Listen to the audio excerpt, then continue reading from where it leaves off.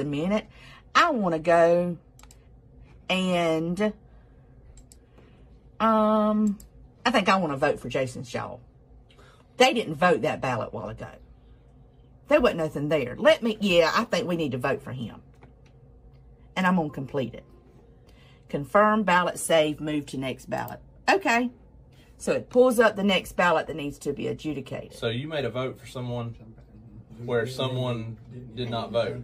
I did, didn't I? And you're the election supervisor? I'm the election supervisor. I am the person that sits and does the adjudication. Yes, sir? Go back to the Trump and Biden race and decide, since both are marked, you just count one of them and not count the other one? Can you decide? Let's see. Yep, sure can. I think I want to vote for Biden. Let's let Biden win this one. So what you put supersedes whatever. Uh-huh. So you... But I decided this Al, he don't deserve no votes. Let's not let nobody vote for that. And complete. Okay. Well, here's another one. That's what we got from our discussion the other day. I don't think any votes need to vote on this ballot.